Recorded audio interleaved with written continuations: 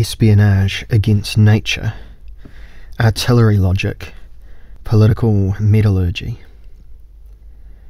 Quoting Gottfried Wilhelm Leibniz, from exhortation to the German people to better exercise their understanding in their language. With metals we are an advantage in Europe, and our metallic arts have risen to the highest level. We were the first to transform iron into steel and copper into brass. We invented the galvanization of iron and discovered many other useful sciences, so that our artisans have become teachers to the whole world in noble chemistry and mining. If in numerous sciences, or better, knowledge disciplines, a latent or open declaration of enmity on the part of the knower against the objects has been uncovered, the concepts of conventional epistemology, subject, object, appear in another light. Subject means the subjugated one.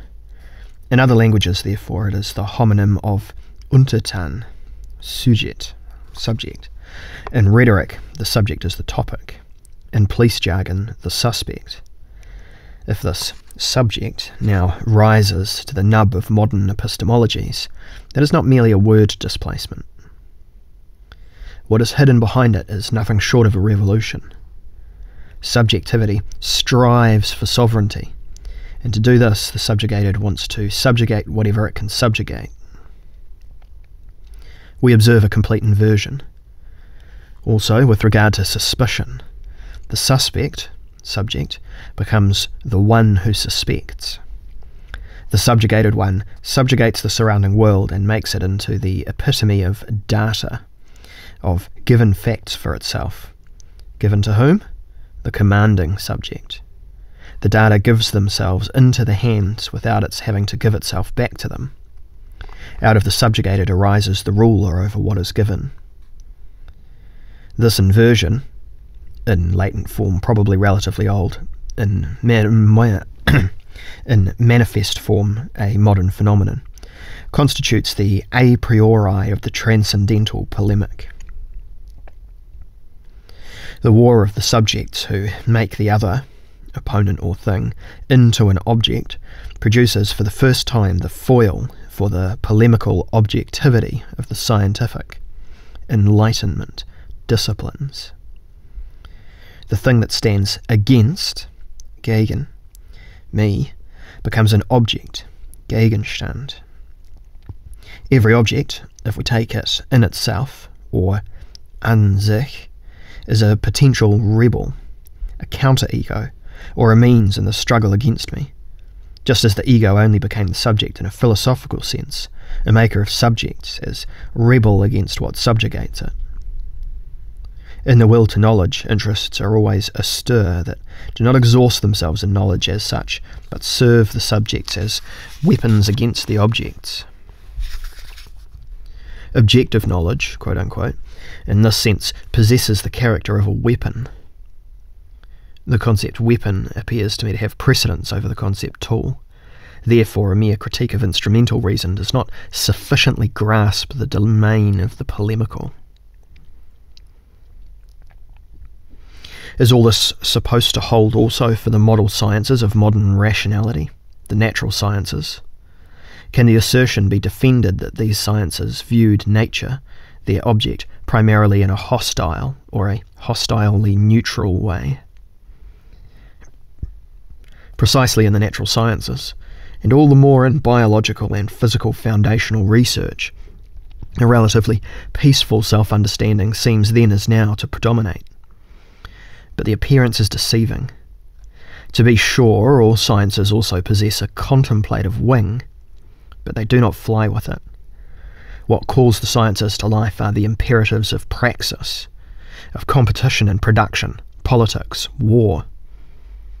One of the philosophical achievements of ecology is the demonstration that, no matter how they understand themselves, the modern natural sciences, as the fundamental sciences of industrial technology, are caught in a process that, if one weighs the facts, can only be described as a war of exploitation and annihilation of advanced civilization against the biosphere. By the way, it was a German Jewish philosopher, Theodor Lessing, whose influence, if one can speak of such a thing, was felt in the time of the Weimar Republic, who laid the foundations for an ecological, philosophical critique of predatory Western industry.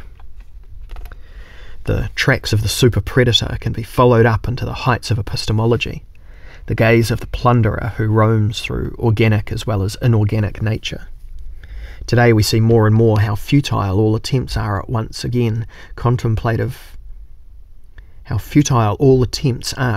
to once again contemplatively neutralise the results of research into nature, as if they were won in order to prop up a natural scientific world picture. The political, economic and military entanglements of the natural sciences are all too clear. They were and are the reconnoitring patrol our civilization, desirous of domination, sent into the previously closed worlds of natural truths. What these patrols and pioneers of natural research have investigated and invented yields, in toto, something that threatens the existence of the object of research, nature as a whole. Am I speaking merely metaphorically here? Not at all. I want to exemplify the polemical character of natural scientific empiricism with the object, Earth, to which all natural sciences, right up to astronomy, refer, and which remains at the heart of our interest in nature. It can be relatively easily demonstrated that and how the earth sciences are motivated by polemical practical interests. The activities of observing the surface of the earth as well as the spying out of the earth's interior serve, in many cases, political and military interests. For this reason, geography belongs more to the domain of strategy and ruler's science, geology more to the domain of weapon technology. For this reason, geography belongs more to the domain of strategy and ruler's science, geology more to the domain of weapon technology. The first accumulation of geographic knowledge probably takes place in the heads of monarchs, conquerors and generals, although they do not have to be the ones who carry out the empirical research. As political subjects of power, however, they have a prime interest in collecting the geographic knowledge of others, whether they be hunters, seafarers, merchants or philosophers. The unity of merchant, investigator and spy has long been well known. Right at the beginning of the European tradition of geography, we find a thought-provoking episode. It is said of the Milesian philosopher of nature, Anaximander, that around the 6th century, shortly before the beginning of the Ionian uprising, and before the entry of Greece into the decisive years of the Persian Wars, he constructed a philosophical sculpture, to quote Herodotus, an iron tablet in which the entire globe, all seas and rivers, were engraved. The tyrant of Miletus took this model of the earth with him on a visit to the Spartans, during which he wanted to request armed help from the Peloponnesian city-state. Quoting here Gerhard Nabel from Die Geburt der Philosophie, Stuttgart, 1967, pages 37 to 38. Only the map could make the Spartans at that time comprehend the magnitude and the means of the Persian Empire. They learned to see themselves from the outside, became aware of their tiny size, and distanced themselves from the war. Even then, in the first moment, the spark jumped from geography to strategic calculation, and if on this occasion the philosopher maintains an advantage in knowledge over the strategist, this relation will soon be reversed. Geographic knowledge will be found with kings and generals, and hardly at all with philosophers. The travel diaries of the monarchs of the Middle Ages show how at that time the political ego of a system, its ruler, had to be literally in search of his subjects. In pre-centralised times, not all scattered corners of a political realm looked onto an unambiguously localised sovereign centre of power.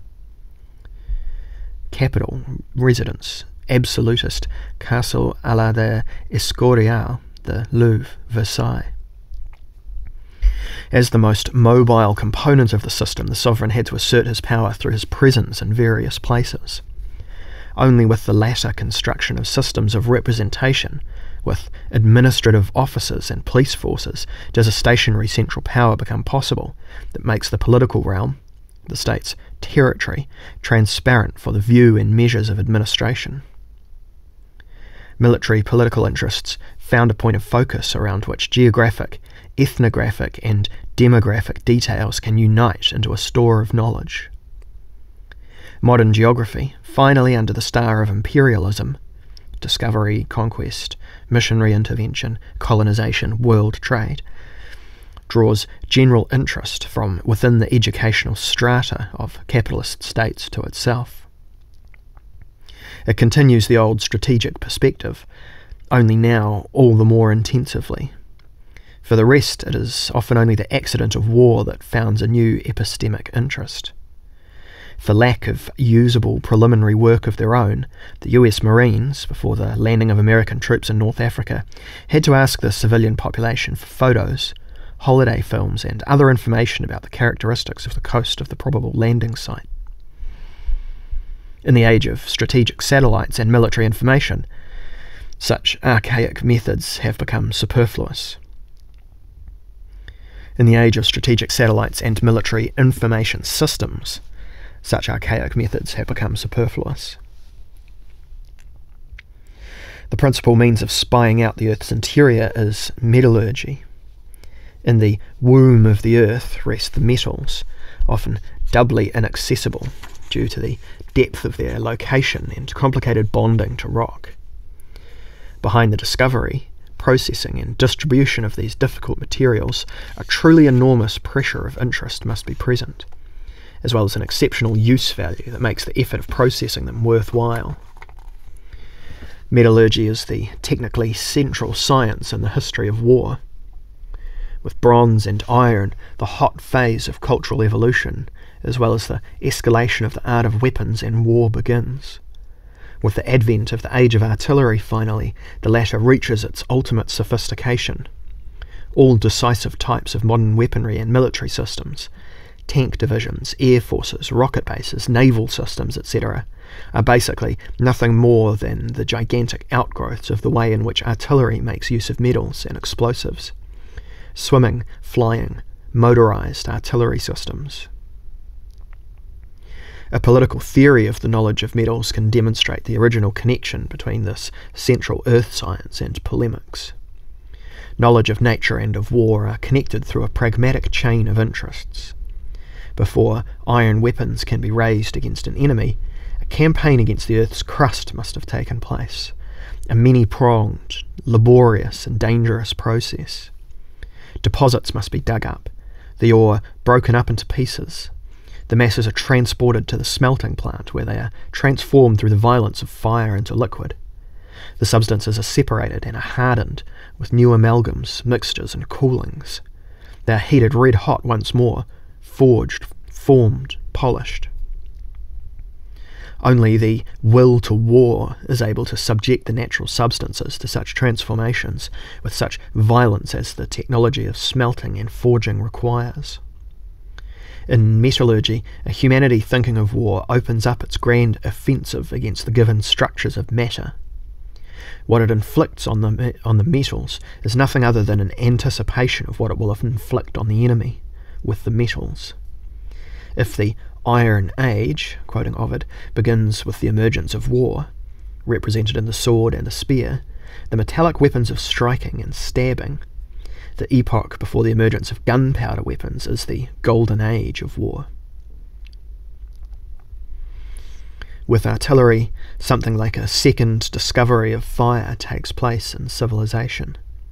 However, it is not the Promethean sun fire of long ago, but a modern volcanic underworld fire. Corresponding roughly to the invention of artillery is the development of the political centralized power and the spatial perspective at the beginning of modern times. For the first time, it allows the opponent to be mastered from a distance. Herein lies its functional relation to modern administration and surveillance. The shell corresponds to the sovereign's gaze, and to the decisions of a centralised administration. Since the Industrial Revolution, which emanated from the English mining districts, the metallisation of society again assumes new dimensions. At the same time, the spying out of the Earth's interior proceeds with intermittent leaps. From now on, gigantic minds arise that eat into the blackest depths of the planet's bowels. Miners become the ghostly army of industrial civilization, the exploited exploiters. The labourers of the smelteries were advanced to the elite division of the capitalist attack against the Earth's miserly crust. In the end, the modern form of economy capitalises all mineral deposits, and with millions of breaches, borings and extractions, it pushes on with the mineralogical war against the Earth's crust in order to burn the extracted deposits, or to work them into tools and weapon systems. Everyday industrial civilizations decide on death sentences against millions upon millions of living beings and millions of tons of substances. In these decisions, the predatory relation of domination of Western cultures to the Earth is perfected. We must take care not to view today's nuclear technology as exceptional. It is in reality nothing more than the consistent continuation of the mineralogical, metallurgical attack on the given structures of matter, the purest intensification of polemical theory. Here there is no discontinuity. The transcendental, polemical framework of our technology comprises the bronze sword just as much as the neutron bomb. At most, the transition from the Middle Age to the nuclear age signifies a new technological stage within the polemical structure, and a new order of magnitude in the offensive means of self-preservation. In order to keep up their war against the other, modern competition egos and research egos conquered the previously most secret structural forms and energy sources of matter. In fact, in going beyond the metallurgical explosion of natural substances, ore, etc., they then overstepped the threshold of the natural structures of substances in order to reach the point where the previously most puzzling cosmic powers were bound. In fact, in going beyond the metallurgical explosion of natural substances, ore, etc., they even overstepped the threshold of the natural structures of substances in order to reach the point where the previously most puzzling cosmic powers were bound. But also on the nuclear level, the mistreatment of matter merely anticipates the mistreatment of the enemy. It projects the pressure for enmity between the rival societies, by way of the relatively autonomous intermediate step of natural science onto radioactive matter. What we are prepared to inflict on the enemy, if need be, sets the standard for which tools of annihilation are to be wrung from nature. What we have intended for the enemy, large-scale blanket annihilation through incineration, contamination, atomization, has to be first inflicted on the weapon.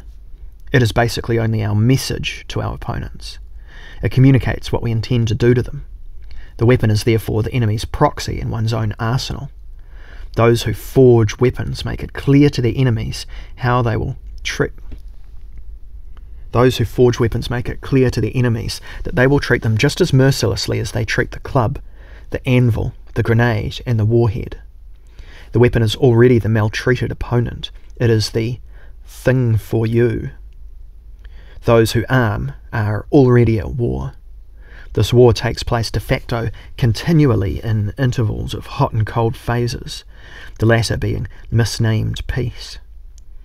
Seen in the polemical cycle, peace means a period of arming, displacement of hostilities onto the metals. War means accordingly the implementation and consumption of arms products, the realization of the weapons on the opponent, on the highest level of polemical technology.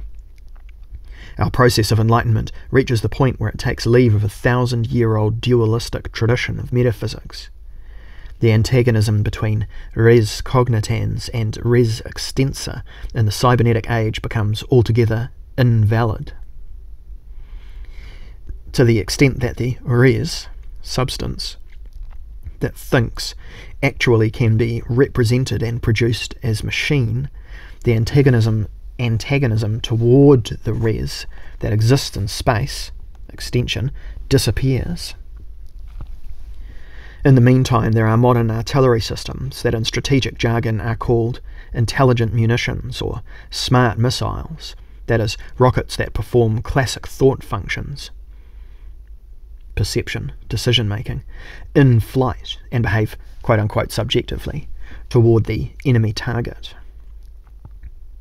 The existence of these systems signifies a metaphysical statutory declaration of our civilization. We have in fact become in large part subjects who think of themselves as thinking things, and in these thinking things that exchange blows in modern warfare. The difference between the hero and his weapon disappears. The megalomaniac self-preservation egos of our culture have externalized their own being as weapon. If, in the end, the self-sacrificing kamikaze pilots take over the function of the guiding system, res cognitans in persona, then, in the case of the most advanced weapons of the present day, this heroic subjectivity has become an electronic subjectivity. The manned dive bomber still presupposed a pilot who consciously took his inevitable death upon himself, and demonstrated an ability to die peculiarly reminiscent of that quality described in ancient philosophy. In intelligent munition, this human factor is fully eliminated. A further degeneration of metaphysics to paranoia has come about. Live and let die is, accordingly, not only the secret agent's motto, but also the principle of modern warfare based on artillery and its extensions. With the thinking missile, we reach the final station of the modern displacement of the subject. Because what is called subject in modern times is, in fact, that self-preservation ego that withdraws step by step from the living to the summit of paranoia. Withdrawal, distancing, self-displacement are the driving forces of this kind of subjectivity. Artillery is only one of its manifestations, and, especially in the form of electronic, intelligent, atomic munition, is the ultimate outgrowth of self-assertion and world domination from a distance. The modern long-range ego wants to preserve itself without recognizing itself in its own weapon. It must thus be split off from it as far as possible. Intelligent munition satisfies this need. Since its invention, the schizoid structure, the subject in the form of the state, and the polemical self-preservation ego, approaches its consummation. The next great war foresees only schizophrenics and machines as combatants, decisive homunculi in the state. Ghostly split administrators of destructive forces will press the decisive buttons, quote-unquote, if it has to be. And heroic robots, as well as thinking hell machines, will fall on each other. The experimentum mundi is at an end. Humanity was a mistake. Enlightenment can only summarize. Humanity cannot be enlightened because it itself was the false premise of enlightenment. Humanity does not come up to scratch. It carries within itself the obscuring principle of dissimulation, displacement, and where its ego appears, there cannot shine what was promised by all enlightenments. The light of reason.